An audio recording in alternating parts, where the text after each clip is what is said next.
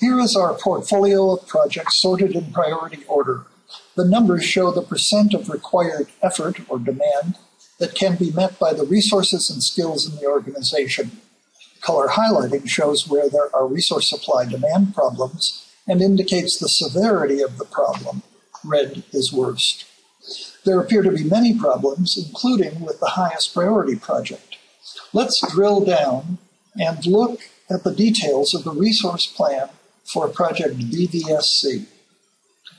This shows the effort required in each period from all the resources on the project. For instance, build Brophy is required at a level of 0.3 FTE in April. But one requirement is for the skill engineer. Until that demand is replaced by effort from people, it will be flagged with red highlight to indicate unsatisfied demand. Before we can do anything about these problems, we need to know something about resource utilization. This view shows the utilization of each resource. Dark blue is underutilization, red is overutilization.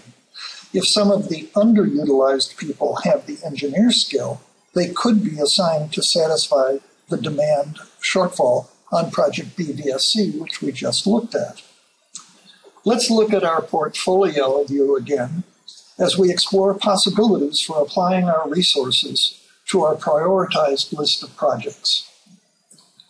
First, we will see what happens when we apply unused or underutilized resources to unsatisfied demand. That makes some difference, but does not fix a number of problems on higher priority projects. The reason is that there are resources working on lower priority projects that could be used on more important ones. We have some projects at the bottom of our list which clearly can't be done. If we temporarily remove them from the portfolio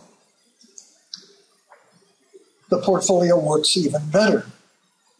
But we still have some higher priority project with shortfall, while lower priority projects are fully staffed. If we run the analysis again,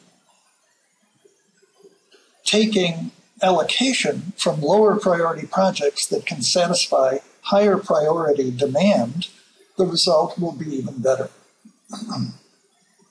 And finally, if we delay the Sebring project by 7 months,